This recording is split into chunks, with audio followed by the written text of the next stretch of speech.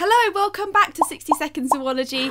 My name's Amy, I'm a zoologist, and for episode 7 we're honing in on the Uropygial gland. Birds are characterised by their feathers, a part of their anatomy that they need to look after in order for them to work.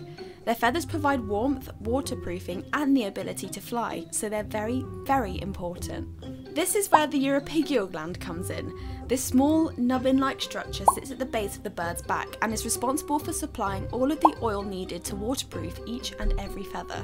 Not only this, but the oils also have antibacterial and antifungal properties. In some studies, the size of the Uropygial gland has even been linked to mating success, with females preferring to breed with males with a larger gland, as this confers a greater immune fitness compared to those with a smaller gland. So then, in order to preen, a bird must first turn around and collect the oil from its Uropygial gland at the bottom of its back.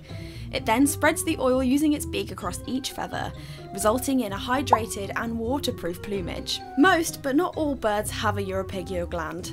Doves and pigeons actually have specialised down feathers called powder down, which disintegrate to form a dusty powder which coats each feather and acts as a waterproof and insulating agent.